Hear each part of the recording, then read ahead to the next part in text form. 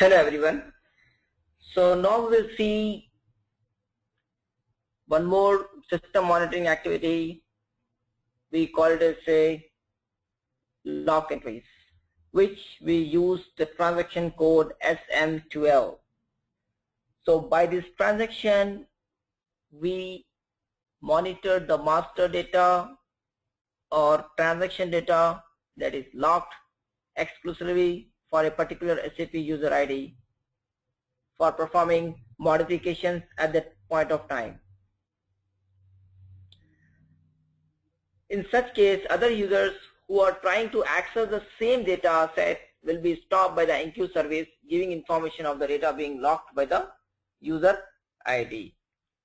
So if you see, when you use the transaction SM12 and when you go inside, you will first see that screen select lock entries, where you need to define the table name, lock argument, client and username. But as a SAP basis consultant, you don't know what table name, lock agreement, so just you need to give the client and username as a start, and then once you click on the execute list, it will give you the screen as shown below, lock entry list.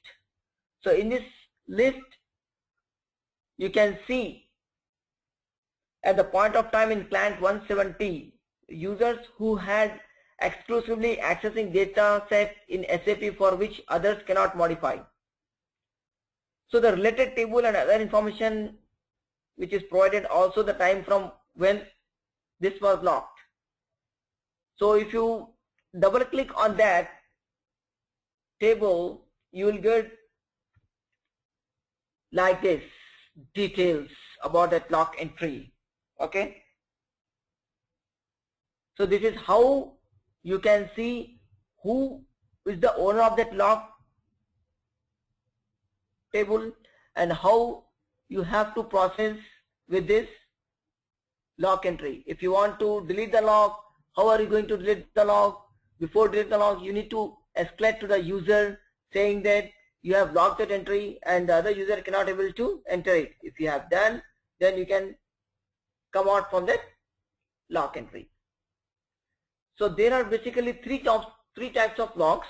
We call it as a shared, exclusively, and exclusive but not cumulative. What is shared lock?